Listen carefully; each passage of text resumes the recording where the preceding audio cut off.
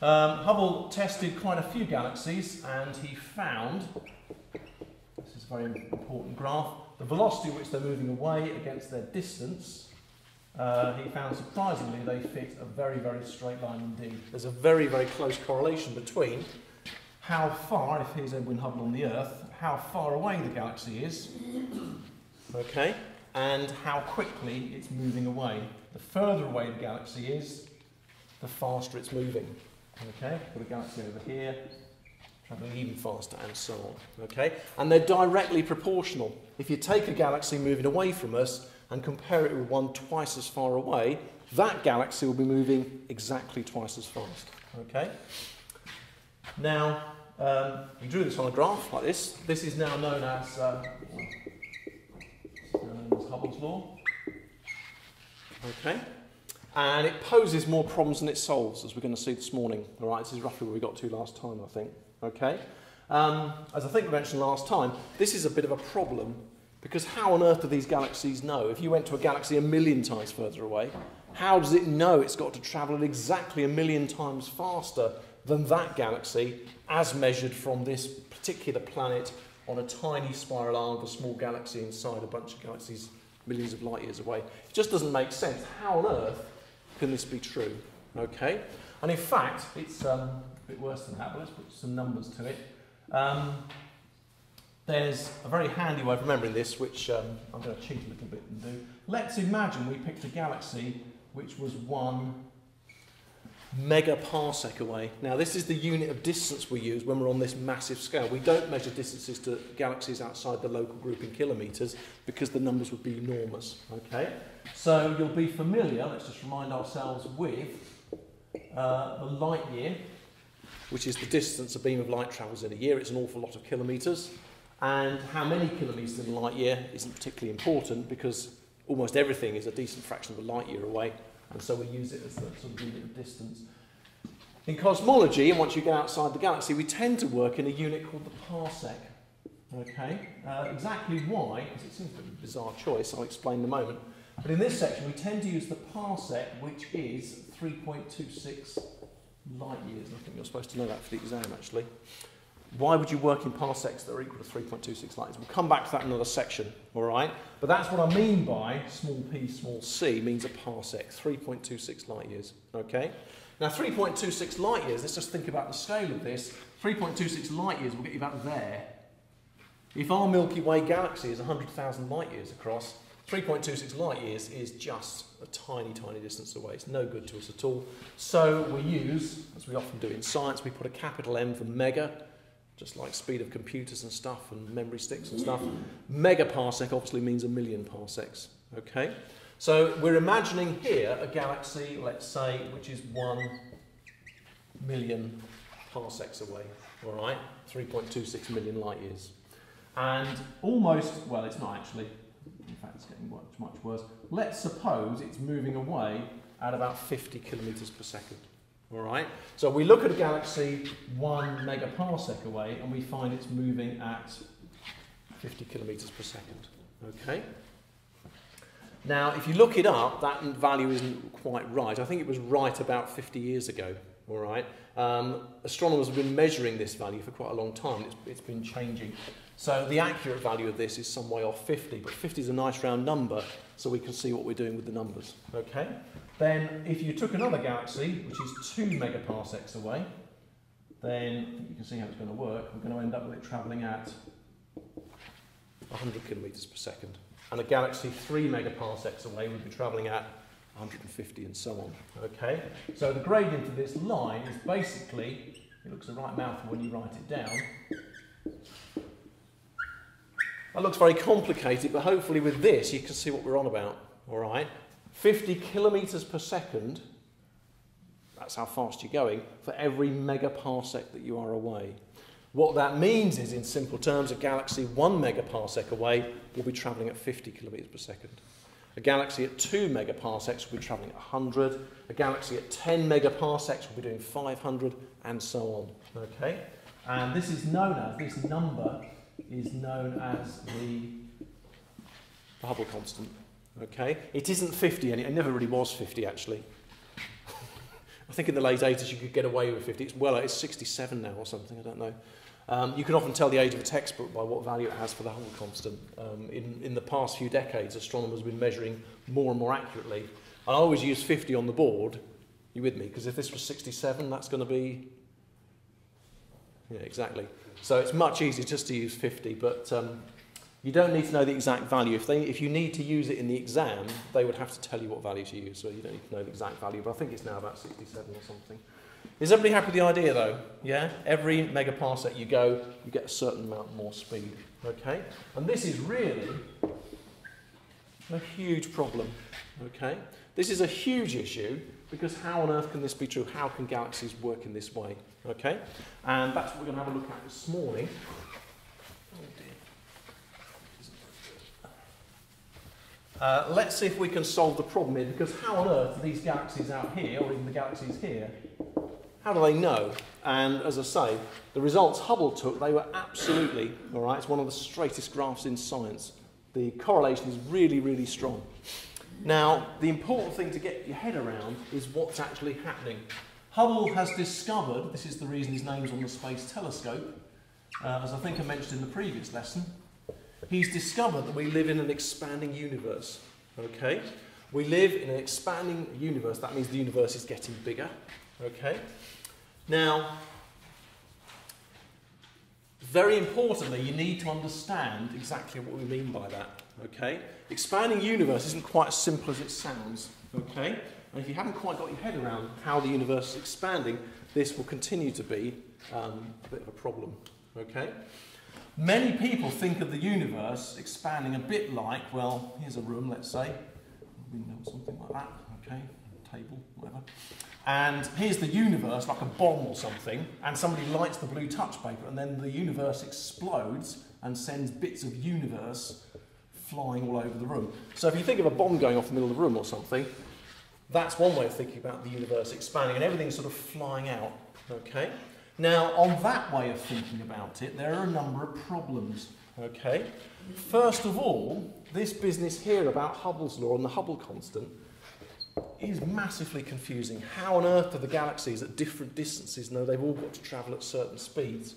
And the second problem is, if this is how you're thinking about the universe expanding, what does the fact that all galaxies are moving away from us, every galaxy Hubble measured in every direction outside the local group is moving away, if that's true and that's how the universe is expanding, where must we be in the universe? We must be in the middle, must we? Which it's not impossible, but it seems a bit unlikely. Okay?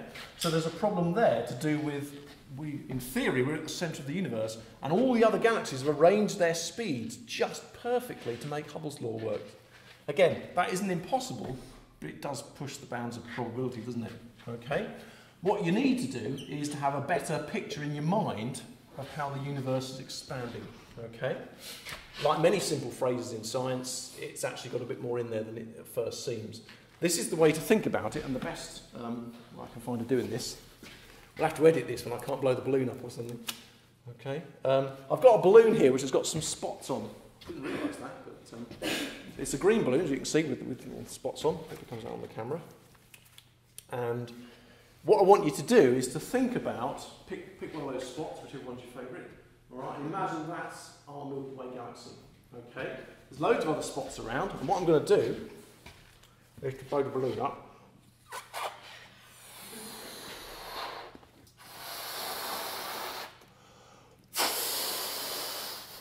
Okay? Now, if you can find the one that you were particularly fond of earlier on, I suppose it was that one. Okay? Can you imagine living on that star? What would you have seen all the other stars do just then? Move away from. Yeah. You would have seen them all away. Does that mean that star's in the middle? Doesn't, does it? All right? This is a better way of thinking about the expanding universe. In fact, if I lived on any of these stars, what would I see all the others do? They'd all move away. Which of us is in the centre? We're not, are we? I mean, you could sort of argue that one is, I suppose, but they're not really, are we? Where's the centre of the expansion? It's actually inside the balloon, isn't it? But do you see how we've solved this problem? Let's see what the problem is here.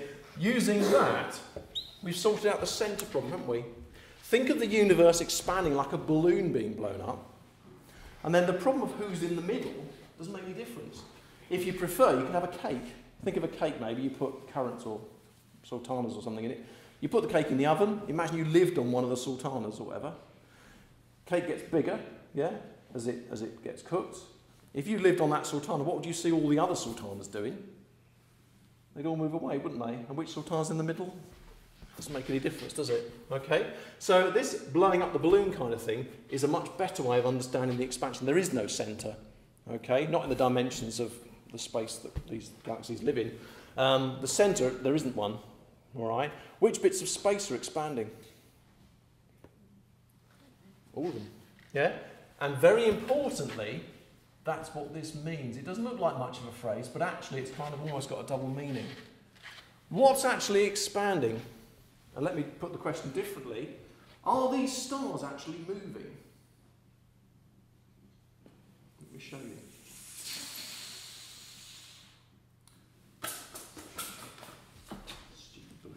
Have they actually moved? We need to think what we mean by movement, don't we? Let's try it again.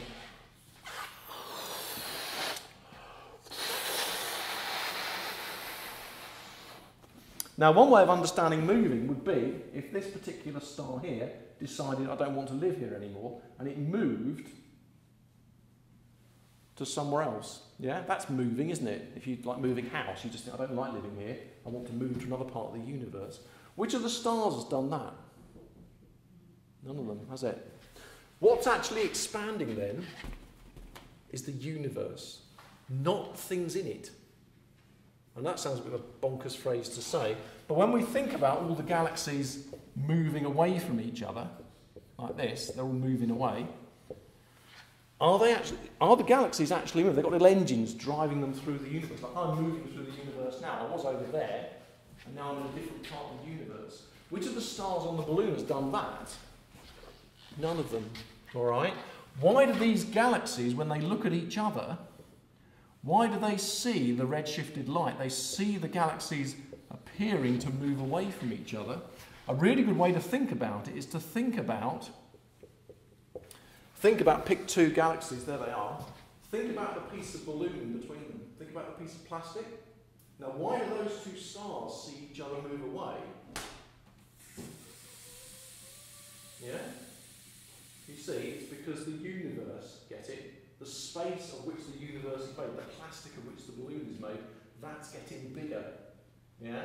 If the universe was empty, then you'd still get this sort of expansion. They're almost like being carried on like on a wave, if you like, is one way of thinking about it. But to be very clear, we see this effect of the expanding universe because the space between us and a distant galaxy is expanding. All right? It's not the case that the galaxies are, and again, moving is a bit of an inadequate word here.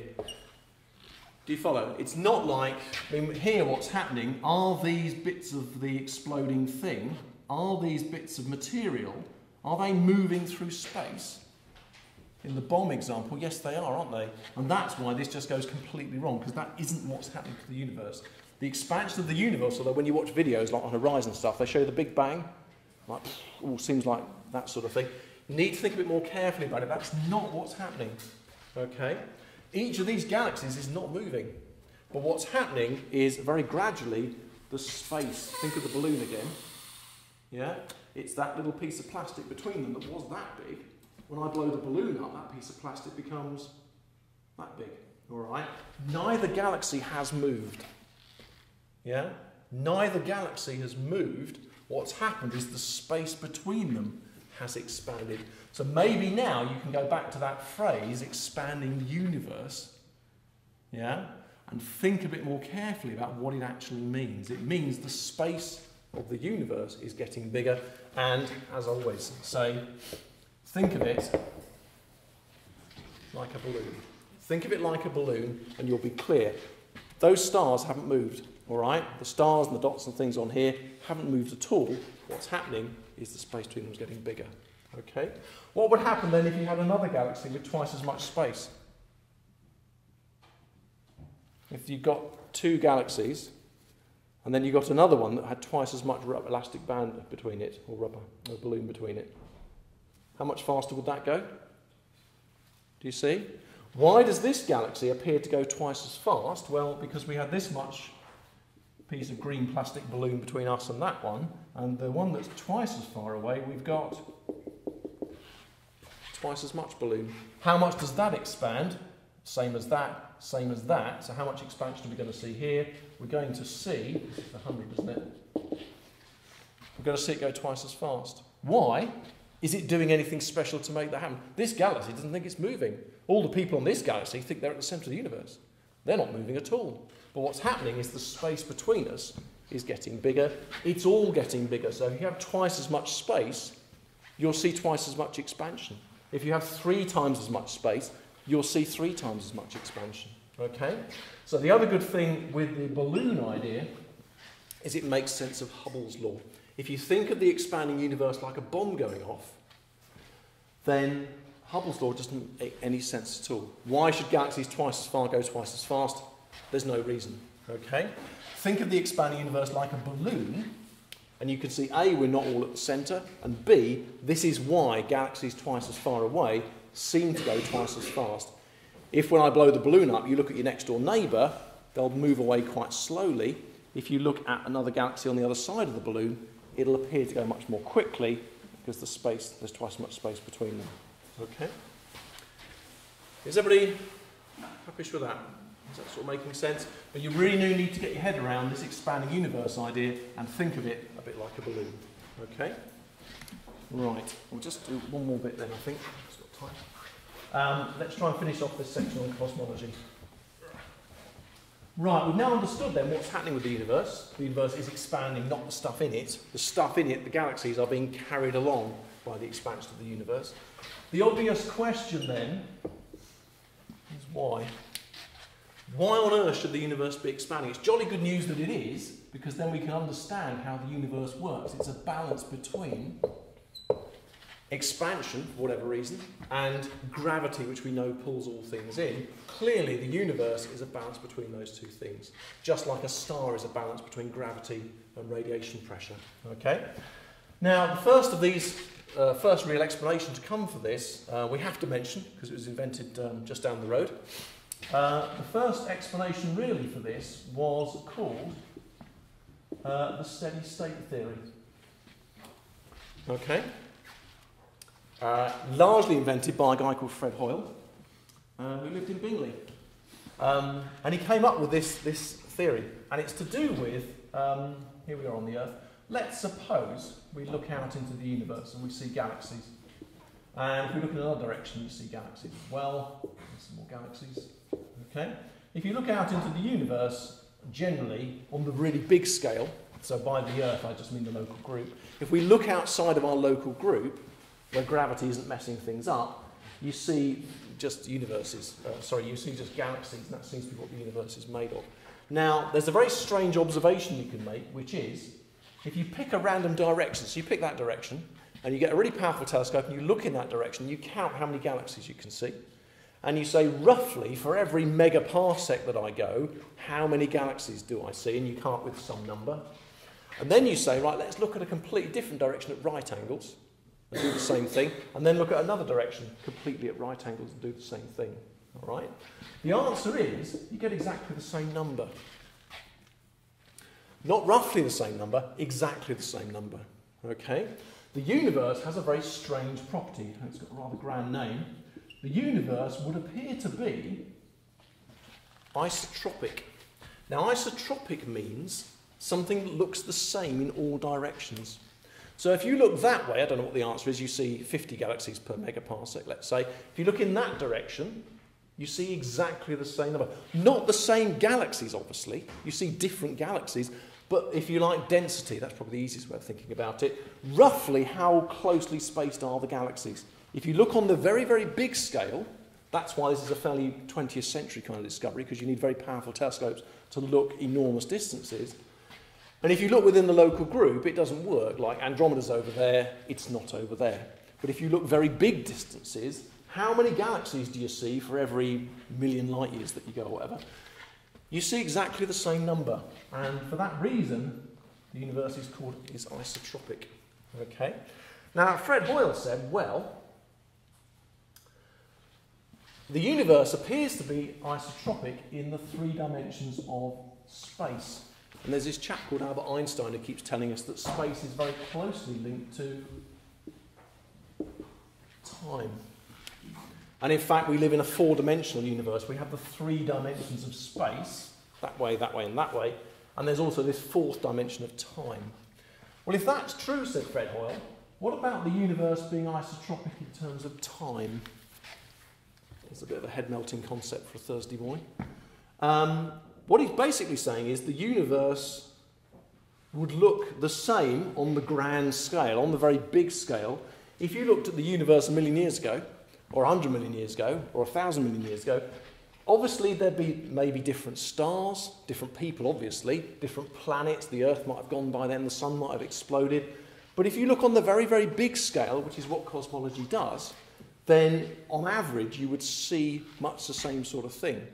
If when you look in every direction in space, you see on average 50 galaxies per billion light years or something like that, Fred Hoyle said in that case that ought to be the same for time. The universe ought to be isotropic in terms of time, which means, here's our rough drawing of the universe. If we drew it again in a billion years' time, these galaxies probably wouldn't be the same galaxies. The stars within them would all be different, but if we did our counting thing again, in theory we'd get the same answer. What does this imply about the beginning and the end of the universe? Exactly. It hasn't got one. The universe doesn't have a beginning, nor does it have an end, because it doesn't need to. All right, Fred Hoyle, very great physicist, going for the simplest explanation, usually being right. You don't need a beginning to the universe, and you don't need an end. Now, I can see people's brows furrowing and people scratching their heads and wishing they hadn't done this subject. You need to be a little bit careful here. We are all human beings. The reason we're so successful on Earth is because of our mighty brains. We have higher bits of our brains, which, dogs and lizards don't, which means we can think amazing thoughts like this. But you need to be a bit careful because the human brain is it likes certain things. It likes things that have a beginning and an end. That's why EastEnders is so abysmal. Because you watch it, and then you watch it a few weeks later, and it's the same thing going on again, and there appears to have been absolutely no progress. Phil Mitchell's in trouble with the police, and people are shouting at each other. Or Coronation Street, I don't mean to insult, if you like, EastEnders. It doesn't appear to have a beginning. I can remember I actually watched the first EastEnders. I don't think anyone in the room's old enough to have watched the first Coronation Street. That goes back a long, long time, doesn't it? And it has an end. I mean, think of when you were little, I don't know, fairy tales. Princess trapped by a monster. Prince turns up, normally on a white horse with a sword, beats up the monster, and they lived happily ever after. It has a beginning, it has a middle, and it has an end. And what do? You go off to sleep happy, don't you?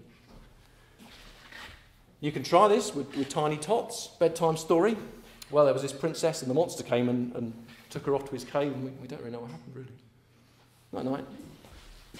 Not going to work, is it? It's not going to work. Now, just be careful. Your brain likes things. Think about stories, literature, stuff like that. Your primate brain is fantastic at things. It can do things that crocodiles can't do and Neanderthal man couldn't do. But it has its limitations. And you can see it in the raised eyebrows when I say it has no end, and the double raised eyebrow when it's had no beginning.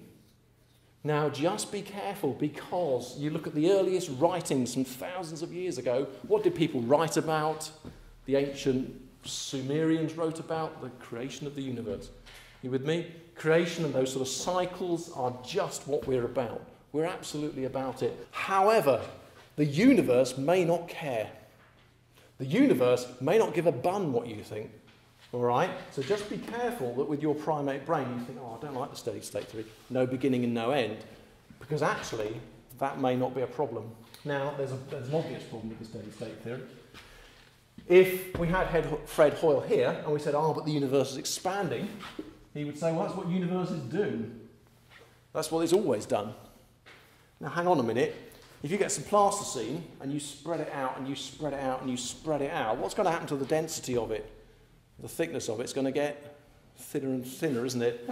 The universe doesn't appear to be doing that. The universe doesn't appear to be getting thinner and thinner. So there's a problem with the steady state theory, which means he had to invent another bit. The steady state theory comes with a bolt-on bit called the theory of continuous creation. Fred Hoyle would say, well, that doesn't matter, because every now and then, as the universe expands, new bits of matter just pop into the universe out of nowhere. Now, you don't need to have done much science to know that doesn't sound very likely. However, under the rules of quantum physics, you can get away with that.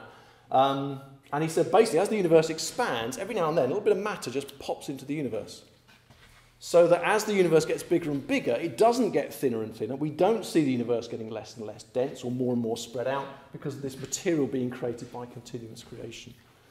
Now, if you talk to chemistry and physics teachers, conservation of energy, conservation of mass, you're just not supposed to do that, are you? Well, there's two ways around this. One is the speed at which it happens. If you can imagine, a good way to imagine this is the Empire State Building, Washington, New York or something. Not at the moment anyway, but it did used to be the tallest building in the world. So if you could imagine a sort of massive Manhattan skyscraper like the Empire State Building, can you imagine taking, it sounds like a Superman film, you take the Empire State Building out into space, all right?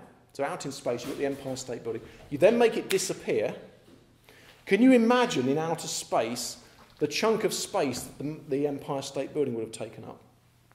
Well, for continuous creation to work, because actually the expansive universe is quite slow, for continuous creation to work, all you would need would be one hydrogen atom every month. So when Fred Hoyle says matter's created out of nowhere, you think like tables and chairs bursting at, that you've never seen before. It doesn't mean that.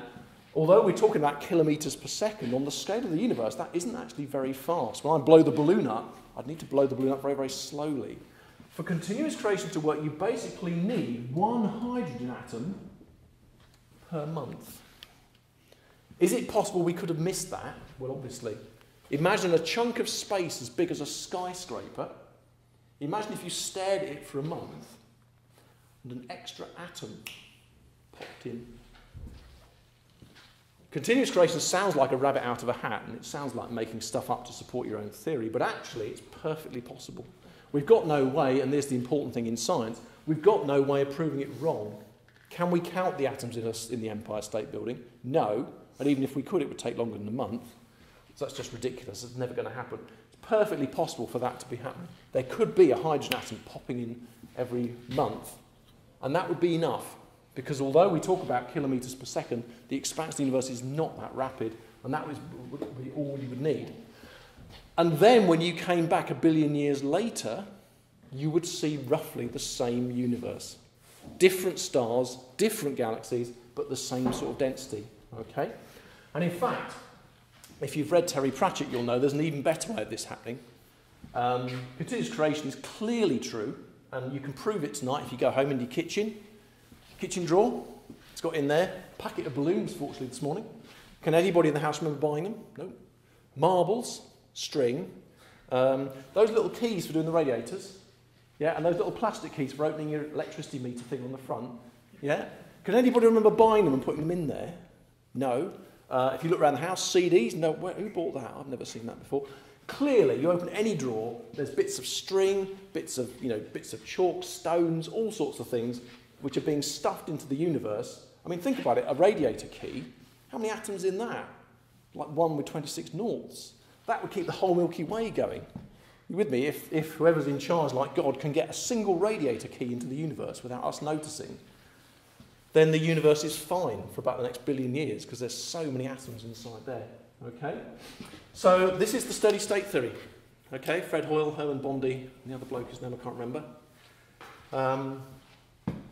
And it does explain what we see. The problem is it doesn't have a beginning. Well, I say problem because people don't like things that have beginnings that don't have ends.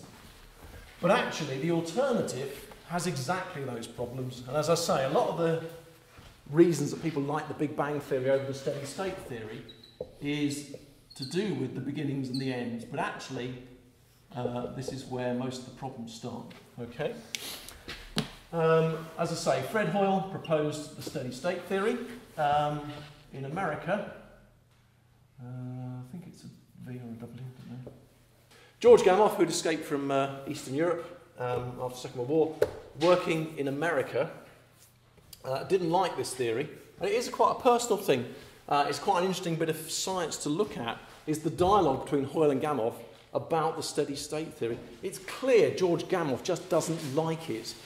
And it's clear that Fred Hoyle just doesn't like George Gamow. And being a Yorkshireman, he's quite vociferous in his distaste for him.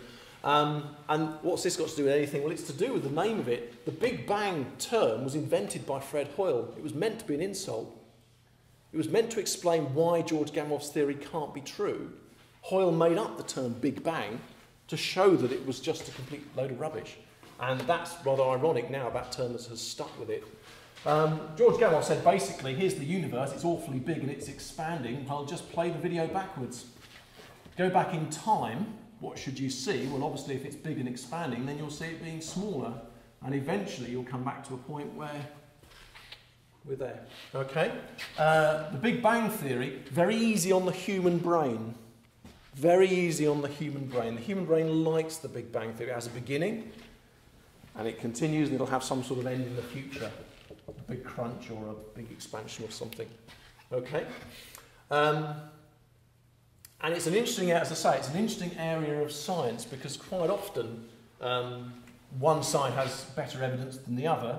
But if you compare the two, which of them explains the expanding universe better? Well, they both explain it perfectly well. Many people don't like this because it's got no beginning and no end. And many people like this. The huge problem, I'm sure you've had this, what happened before the Big Bang? The glibber answer is there was no space or time, so there was nothing to exist. In which case, why did it happen? And this was Hoyle's argument. He basically said this ridiculous theory with its, get it, Big Bang at the beginning, literally, like who lit the touch paper? How can you have that in a scientific theory? If Fred Hoyle were here now, he didn't die that long ago actually, lived to a ripe old age, but he would have said, well, what's happening here? You're now raising questions you can't answer as a scientist. This is not a scientific theory because it has this magic at the beginning. Because this is magic, we have no science to explain what's going on here. We can explain back to about the first 3 minutes, I think, or whatever it's called.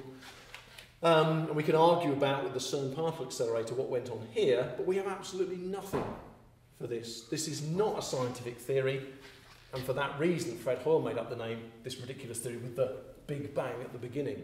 All right, Big Bang meant to mean something that was just not scientific. Okay? And up until the 1960s, the two of them fought like cats in a bag, basically, because neither could prove the other wrong. It was like in ancient Greece thousands of years ago. Some people thought things were made of atoms, and some people didn't. And because they had slaves to do the washing up and stuff, they just sat and argued. You know, there's great Greek philosophers who wrote great books about atoms, and ones who wrote books about there not being atoms. And this went on for hundreds of years, because to do an experiment to prove it, they just couldn't do that. Okay? To finish this off, though, there are two important discoveries in the 1960s. Many great things happened in the 1960s, including me. But there are two things that you need to know about, okay, which definitely tip the balance. So think of it like that. These two theories, and they are theories at the moment, both explain the expanding universe. They have their issues, they have their strengths, they certainly have their supporters. The first discovery has a very grand name. Fortunately, it has an acronym, which you'll be glad of. It's called the Cosmic Microwave Background Radiation, or CMBR to you. Cosmic Microwave Background Radiation. We'll explain each of those words in turn. Now, this discovery was made, as you probably know, there was a lot of radio technology left after the Second World War. The invention of radar and things like that meant there was lots of radio technology, radio engineers, and in America there were two radio astronomers, Arno Penzias, Robert Wilson, and what they were thinking of doing was making a radio map of the sky. Now, let's just think what that means. You can go into a shop and buy a star map, and it will show you a lovely picture of the night sky with little white dots on. In fact,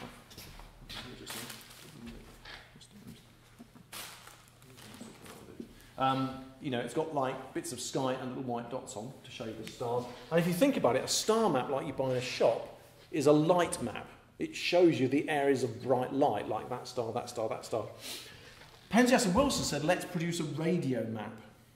Now that would mean a map of the sky that showed you where there were bright bits of radio signals. All right? Now, obviously, a lot of the stars, almost all the stars produce radio, but there are some interesting bits of sky where there aren't any stars, where we do get radio coming. All right? So what they were planning to do was to make, essentially, a radio map of the sky. And it would be very similar to the star map of the sky, but it would have some very interesting areas where radio signals were quite strong, but actually there wasn't a star there. All right? And this eventually takes us into things like discovery of the black holes and all those sorts of things. But there are parts of the sky where you get very strong radio waves, but it's not explained by a star. There must be something else there. And what they did, if you look on the web, you can see a picture of their radio telescope. It's a strange looking thing. It doesn't look like most radio telescopes, which look like sky dishes. It's very directional. They could look at very small sections of the sky with it. Okay? And they started off with this, and the first thing they did, of course, was to get the thing set up. They found a piece of sky with no radio signal, and they pointed their telescope at it and expected it to read 0, and it didn't. And they spent quite a long time. They spent ages trying to work out why, when they pointed their radio telescope at a piece of blank sky, they didn't get 0 signal. They climbed inside and found that pigeons had been living in it and basically pooing all over it. So these two guys, who would eventually win a Nobel Prize for this, spent the first month of their research literally with Brillo pads scrubbing the pigeon poo off the telescope. They tried it all again and still got this problem. They would point their telescope in a certain direction, and what they got were these 3 centimetre wavelength. Now, that wavelength of light is a 10 millionth of a metre. This is much longer than light. This is into the microwave region, not the one we use for cooking, but similar. They found these very short radio waves. That's what microwaves are. They found these short microwaves, 3 centimetre wavelength. And they thought, well, that's a bit strange, because we've looked and looked, there clearly is nothing there. There's not like a star producing them or something. And then they found very strangely, if they pointed the telescope in a completely different direction, then what they found was exactly the same thing. And if they pointed their telescope in yet another direction, they found exactly the same thing. Now, let's just think through the thought process here. We've got our radio telescope. We want to point it at the stars and get a reading. We want to point it at interesting areas of the sky where we know there are radio signals. We point it at a part of the sky where there's not meant to be any radio signals, and we get these 3 centimetre radio waves, 3 centimetre microwaves. What would your first thought be? What do you think? Perhaps there is something there. Perhaps there's something we don't know about producing these 3 centimetre radio waves. If that was the case, what would happen as you moved your telescope away? What would happen to the strength of the radio waves? As you moved it away from this mysterious source of 3 centimetre radio waves, what would happen to the strength of the signal? It should fade. No, it doesn't. It stays exactly the same. This is the important word. They're not coming from anywhere. They're coming from everywhere. All right? That's the most important word in this. Cosmic is just to make it look sexy. Microwave is because it's microwaves. Background. It's entirely like background. Think what that word means. It's an entirely background effect. And their first thought was, oh, perhaps we've discovered a magic source of 3 centimetre radio waves. And they move the telescope around and they get exactly... I mean, in fact, if you take the telescope, 3 centimetre radio waves, measure the strength of them, point the telescope in the opposite direction, you get exactly the same signal. All right? So very importantly, if you want to sort of translate this in your margin, the important one here is background radiation. The microwaves that Penzias and Wilson discovered were coming from everywhere. No matter what direction you point your telescope, you get exactly the same strength of 3 centimetre microwaves. So they concluded, therefore, the universe is essentially full of 3 centimetre radio waves. And where are they coming from? They're not coming from anywhere. They're coming from everywhere. As I said, in CMBR, the most important word is the B. Okay? Cosmic microwave background radiation. The universe is full of microwaves. Now, does this prove the steady state theory wrong? If Fred Hoyle were here, well, it's just what universes do. In a million years' time, it will still be full of microwaves, not a problem at all. The interesting thing is the relationship between this and the Big Bang theory. Okay? And the story goes that, I think it was R.A. Penzias, went to a conference in America somewhere to listen to people delivering scientific papers. And he happened to sit next to, at coffee time, he happened to sit next to one of the guys who was working with George Gamow on the Big Bang Theory. And as you do, you'd say, where are you from? Or what are you working on at the moment? And the guys working with George Gamow had said, well, basically, if the universe goes back and back in time and gets smaller and smaller and smaller, two things will happen. Firstly, the early universe will be very hot indeed. Its temperature will go down, obviously, as it expands, but at the beginning of the universe, it would have been very, very hot. And the only way we can make that work is if the universe is full of, well, when the universe first started, it would have been full of the really shortest electromagnetic waves, gamma rays. As the universe expands, then it would have been full of X-rays. These waves would get stretched as the universe expands. So if you went back to the universe of a few million years after the Big Bang, you would find it completely full of X-rays. And a bit later on, you'd find it completely full of light waves. And if the universe happened from a Big Bang about 4.5 billion years ago, then the universe now should be full of microwaves with a wavelength of 3 centimetres. And this is the reason I think many scientists suddenly started taking notice of this. Often in science, someone has a great theory and then they get the telescope out and go and try and prove it. These two things were done completely, ironically, about 50 miles away from each other, but intellectually they were done completely independently. The guys working on with George Gamow on the Big Bang Theory found the only way they could make it work is if our universe now is full of 3 centimetre microwaves, which they thought was a bit stupid, really. And they worked quite hard on the theory to get rid of them. Just down the road, Penzias and Wilson were trying to do their radio map and kept finding these 3 centimetre microwaves. And it was literally 2 people from one person from each of these groups happened to bump into each other. What are you doing? Well, we're trying to map the sky. We keep finding these 3 centimetre radio waves. What are you doing? We're trying to invent the Big Bang Theory, but it keeps predicting the universe is full of 3 centimetres. And it's not 3, it's 2.7 something, and the agreement is really good. All right? This doesn't prove the steady state theory wrong, but this is a really spectacular piece of science. We like the idea that people do experiments and they do theories independently of each other. In practice, if you look at the history of science, that's quite rare. And this is a spectacular example of 2 groups working totally independently, coming up with exactly the same answer. The theory predicts exactly this, and that's exactly what Penzias and Wilson found, and they were radio engineers. What was their interest in trying to prove the Big Bang Theory right? None whatsoever. They may not have even heard of it. Okay? So this was a massive tick in favour of the Big Bang Theory. At this point, many astronomers, many scientists started taking notice of the Big Bang Theory. Not because this proves the steady state theory wrong, but it's these microwaves, these cosmic microwave background is exactly what the Big Bang Theory predicts. To conserve energy, you have to have all this energy whizzing around as electromagnetic waves, and as the universe gets bigger, the waves get longer, and if the universe is about 4.5 billion years old, they should be about 3 centimetre wavelength waves, which is microwaves, and that's exactly what we find. Okay? Many people continue to believe the steady state theory, or to sit with it. The one that really caused it problems towards the end of the 1960s was the discovery of quasars, or if you prefer, QSOs, which stands for quasi-stellar object. Let me write it down.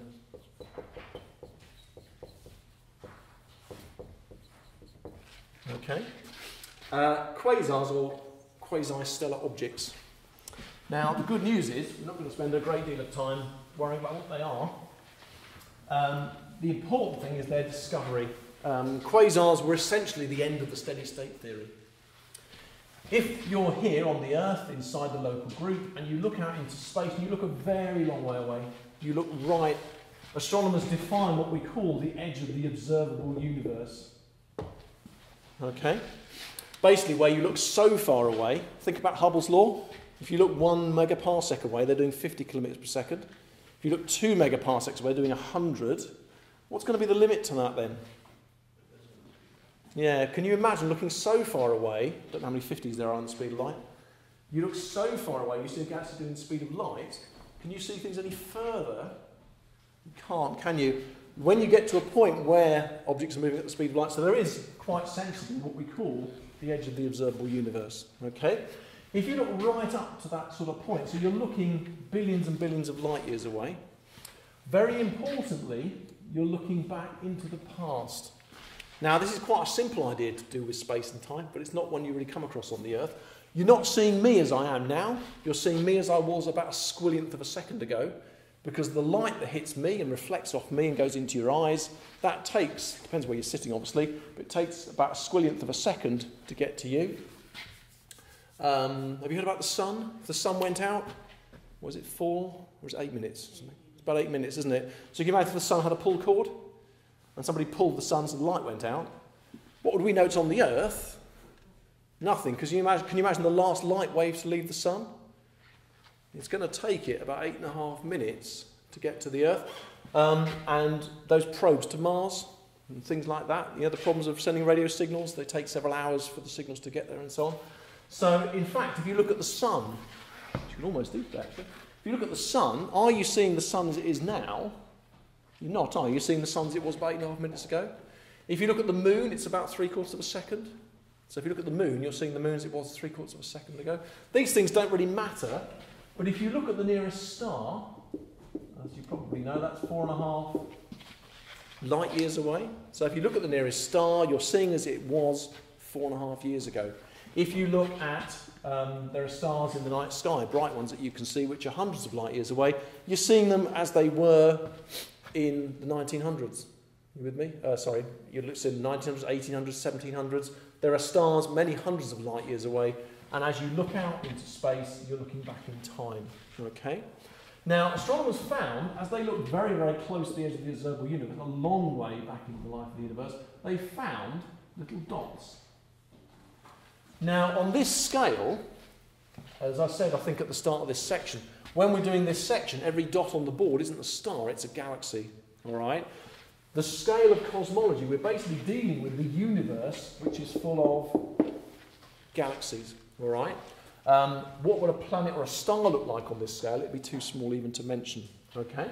But astronomers were quite surprised. Instead of seeing galaxies, which is what you normally see, they saw dots. Things that look like, get it? Stars. Quasi-stellar. They look like stars. What's the problem with seeing a star at that distance? Why can't they be stars? This is imagine a galaxy of 100 billion stars. At this distance, that almost looks like a dot. So something that really did look like a dot, just like a single star, why can't it be a single star at that distance? What would you expect a single star to look at if it was that far away? You'd hardly be able to see it, would you? All right? So at that distance, we're talking here pretty much across the other side of the universe.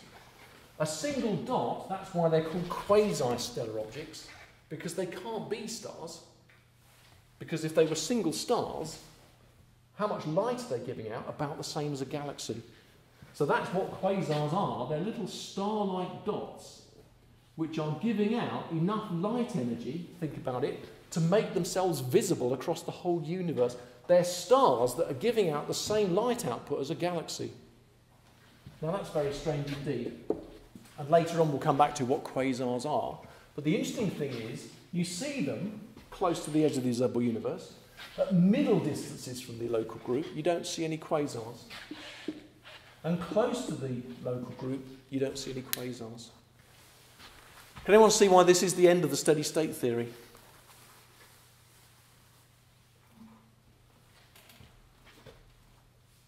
Were there any quasars 4.5 years ago?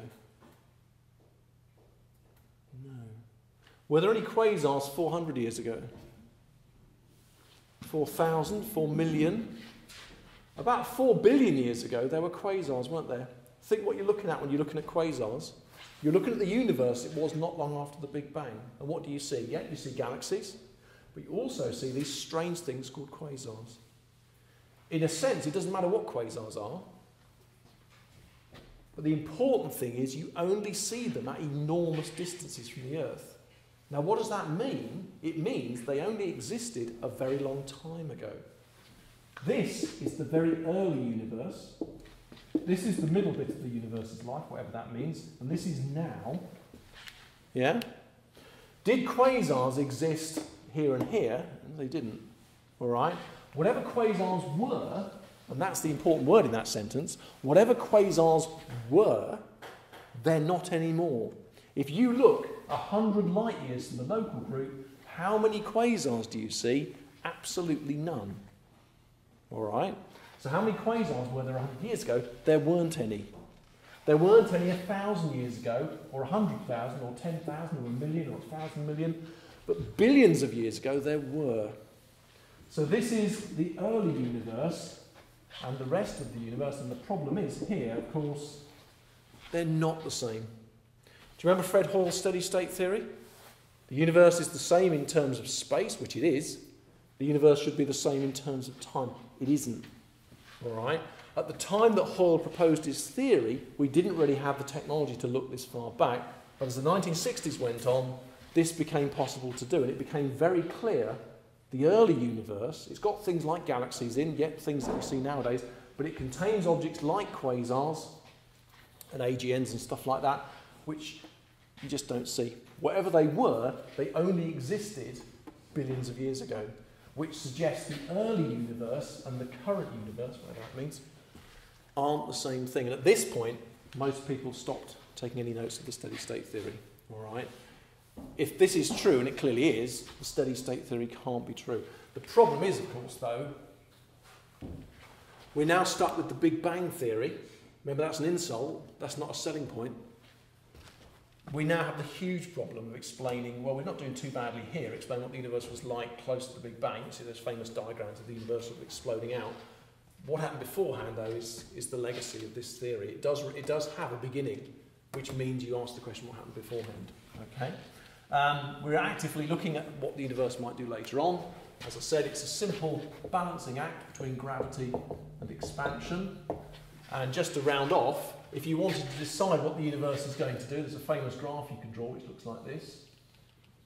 This is the size of the universe against time.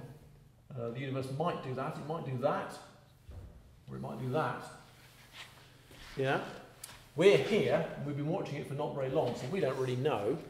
The universe might expand. I mean, basically, it's the seesaw. Who's going to win, gravity or expansion? The universe might just expand, and just become bigger and bigger and bigger. And that sounds great with the housing problem and all that sort of stuff. There'd be loads of room for everybody. But it would eventually expand to a point where there were 3 feet between every atom. Are you with me? Space would expand so much, there would be 3 feet between every atom in the universe. What could exist then? Nothing. All right? So this isn't particularly cheery. This one's not much better. This is where gravity wins, can you see?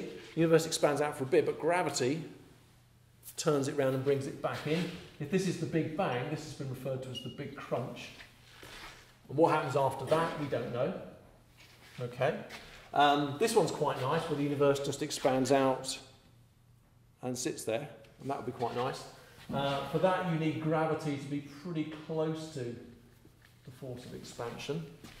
And astronomers are busy trying to measure these two things. This is nicely measured, but I've rubbed it off now. Do you remember our 50 kilometres per second per megaparsec? That's why astronomers want to measure the Hubble constant, because it tells you how strongly the universe is expanding. To measure how strongly gravity pulls in is quite simple. You just need to know the mass of the entire universe, which sounds like a bit of a tricky job to do. In actual fact, it's quite easy. You just get a telescope and you look at a 1 degree by 1 degree square. Can you imagine that? And you count how many stars and galaxies as far as you can see, and you estimate their mass, and then you just times by 360 twice. Do you follow?